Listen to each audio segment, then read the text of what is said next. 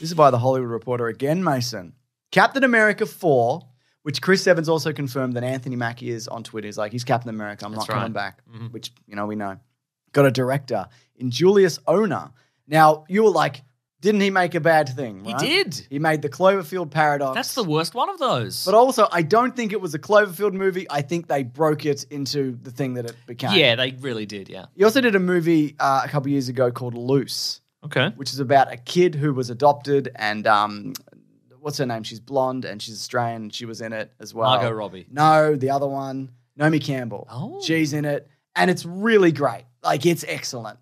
So I think given the opportunity and if they don't try to turn, like if they had to turn that movie, for example, into a Cloverfield movie, the good one that he made, sure. I don't think that would have been very good either. Interesting. So I think this is fine. Great. Or bad. I don't know. Whoa. But what I'm saying is I think this is actually quite good news. Okay. Yeah. So, we'll see. Yeah. We did have that Captain America series of late, and all in all, whatever, I guess. Sure. It was all right, wasn't it? Mm-hmm. Kind of wrapped up the same way. I was speaking of Margot Robbie, which you were not, but I was. Yeah. You excited for the Barbie movie? Yeah. Yeah, same. I am, right? yeah. It looks actually interesting. Yeah. There's a bunch of Kens and Barbies in it, apparently. Okay. What, are they in the real world? What's happening? It seems like it could be like the Brady Bunch movie. Where, I don't know if they're toys or not in this, or they're toys that have come to life or whatever. Yeah. But in the Brady Bunch movie, they're still the Brady Bunch, but the entire world's like, what is with these people? What is going on? You think it's I think it might be a little bit something like that. Might be right. Mm-hmm. Yeah. Anyway, we'll see. Yeah.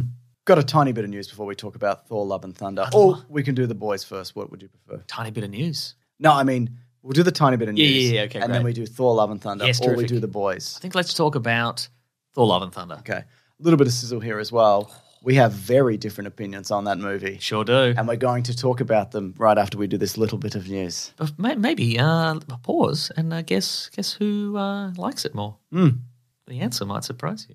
Say it out loud as well. Yeah, wherever you are, if you're in a library or on a bus or something, just be like, Mason! That's right. Say. That's right. Or James! That's right. Yeah. And hopefully there's nobody there by those names because then you'll have to acknowledge them in some way. Or maybe it'll spark a wonderful conversation. That's true. And a new enemy will be forged in your life. Is that how you pronounce that? Yes.